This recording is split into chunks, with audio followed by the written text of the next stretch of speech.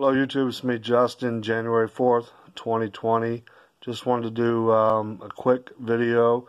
If you haven't heard yet, Trump's tweet to Iran stating if Iran decides to retaliate from the recent drone attacks and harms any more U.S. soldiers, citizens, etc., that he will strike 52 sites in Iran if there is any retaliation. That is a tweet from President Trump. He's not playing. He's not bringing us to war. He's standing up for our country. Not like Obama and all those that, little softies.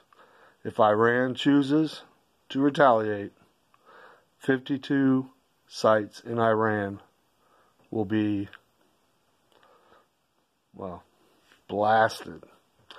Fear no man, never fear death. Get right with God, fight the good fight, and always stay locked and loaded. God bless.